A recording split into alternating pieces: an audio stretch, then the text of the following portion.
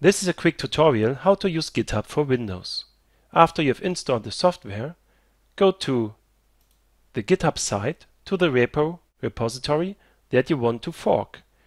If you click on fork, it's like a copy that is put into your account. You see the fork symbol. Now you have those files available. Next, you go to clone a desktop and you can launch the application. Sometimes it doesn't work, so then you open GitHub for Windows, you click the plus sign and you click on clone. Now you see all the repositories from your own account, and here's the one I forked, Graph-for-win.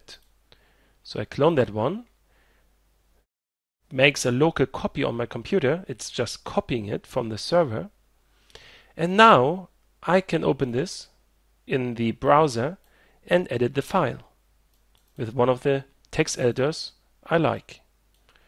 So I can, in this case, let's take the HTML thing, and I say it's version 2 from today, 23rd, and of course I will make other changes. So now I close the text editor. Now go back to the GitHub for Windows thing, and it shows me one change. If I click that file, it shows me that I've changed both lines here. Next, I can give a summary, change 2 lines. This is for the original owner, for the owner of the master repository, updated version. And now I can click commit to master.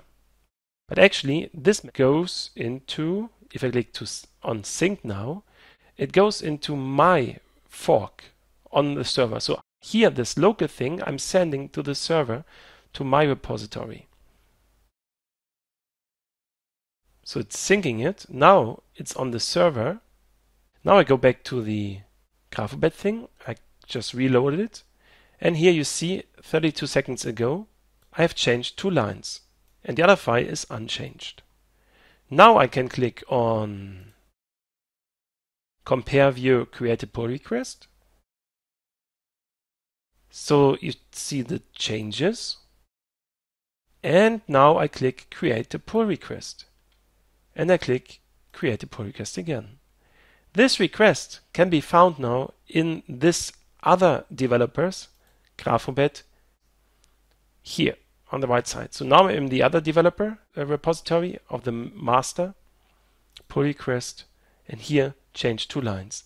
And the guy over here can now decide if he accepts it or changes it or just rejects it.